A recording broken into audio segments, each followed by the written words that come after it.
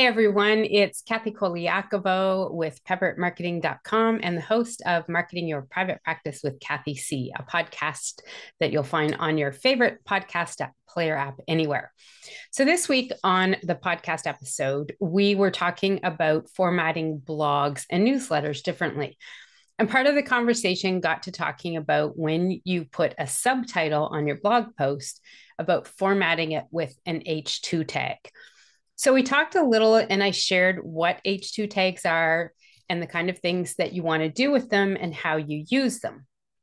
They are something that is unique to your blog content only. Okay. You don't use them typically in a newsletter content. You definitely use them on your blog content though. So the thing about using them is some people aren't always necessarily sure how to do it. So I wanted to show you a little more how to go in and use an H2 tag when it comes to your marketing content, because it is key to making sure that you are formatting the blog the best way possible so that more people read it, they go through, consume the content. H tags are something that will help people skim along a little bit and read the content a little easier when it's online. And the whole goal is to get them just really to take in the message that you've taken the time to put in there. So when we talk about H tags, they are something to do with the coding and the design and the back end of your website system.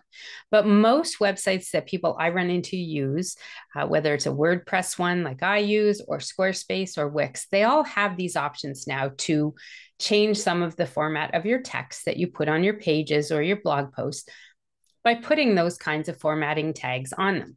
So there are 6 tags that you find that are called H tags, and they go H1 through H6. And essentially what happens is however your site is set up, so it may be a conversation you have to have with your web manager if you don't like the setup or you want to change it, because you can. But however it's set up, your H tags may make your font show in a different size, a different color, maybe bold, maybe italics, depends on what it is, and even different fonts. So that's what it does in its job that is on your website. Part of its role to use it is formatting so people can read content easier. Part of the role of H tags is actually for the search engines to recognize what the content is all about on your web pages or your blog posts. So using them is key to helping both parties, visitors and the search engines, get the message you're trying to put out there.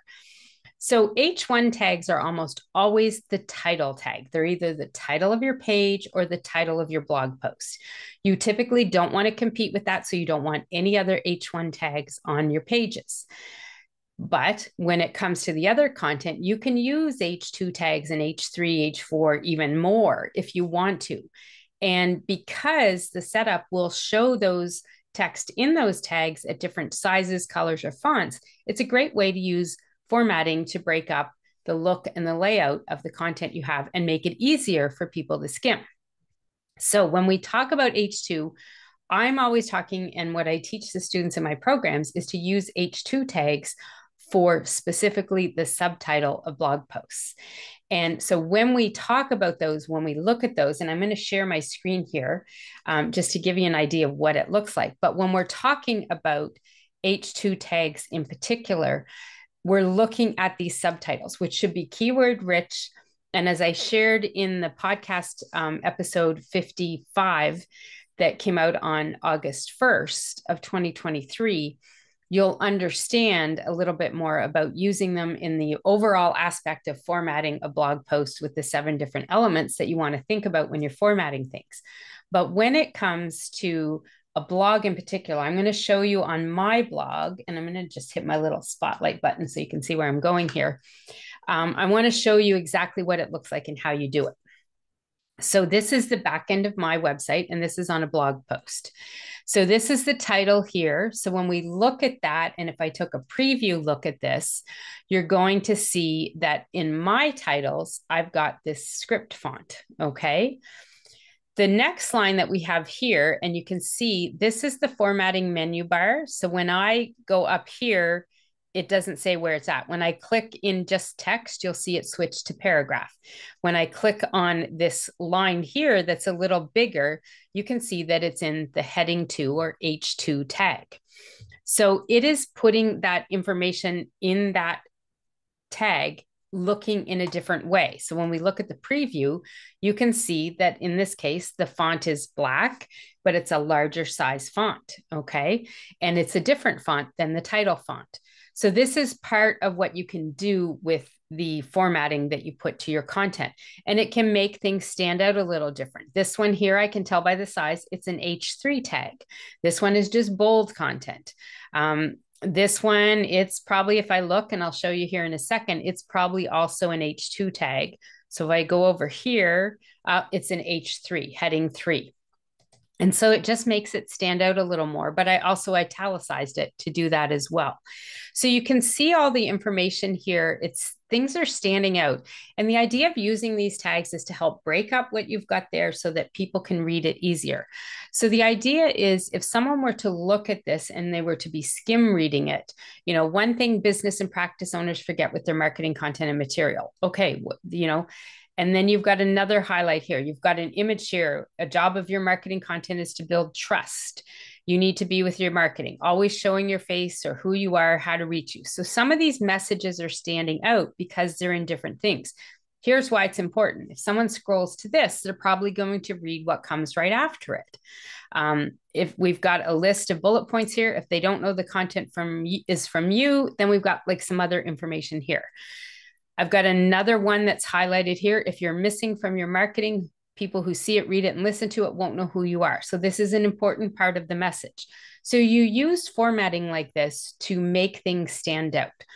But with a subtitle, you want a keyword-rich subtitle. You want it short and simple. Try to keep it, just to one sentence, a short sentence, not one that uses a lot of commas, okay? And have it show up as easy as you can.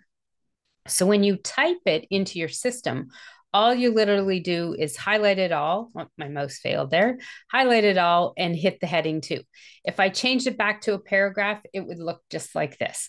But I want it to stay as a heading 2 tag because it's the subtitle. It's the first line in the blog post, and I want that formatted with the H2 tag.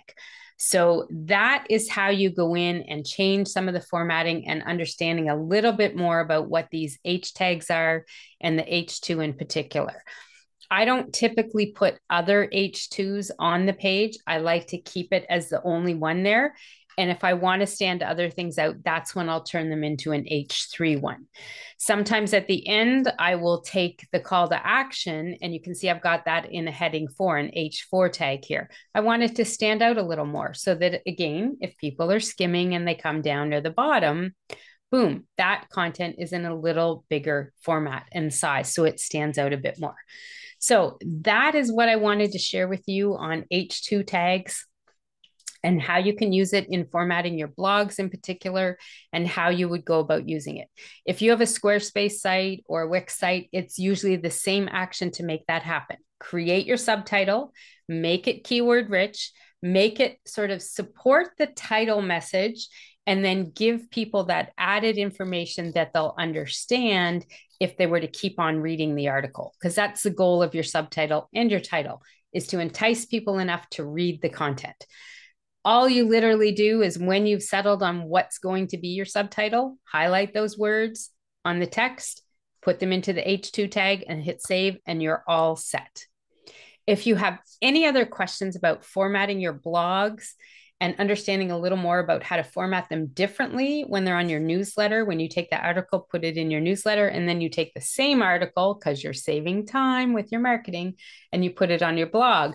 If you have questions about that, definitely check out episode 55 of the podcast, because that one has some good information on 7 different ways that you want to format your blogs and your newsletters differently to get the best bang for your marketing bucks. And that's what I want to do, is help you get returns and get your marketing working. So be sure to check out that episode. I'll have a link below where you find this video. Look at it, understand it, Make a list of those 7 things that you want to format differently from your article on your blog and the article when you put it in your newsletter. And that way you'll improve your marketing, reach more people, and get out there trying to connect with the people you know you can have an impact on their lives. Enjoy this lesson, and I will see you next time.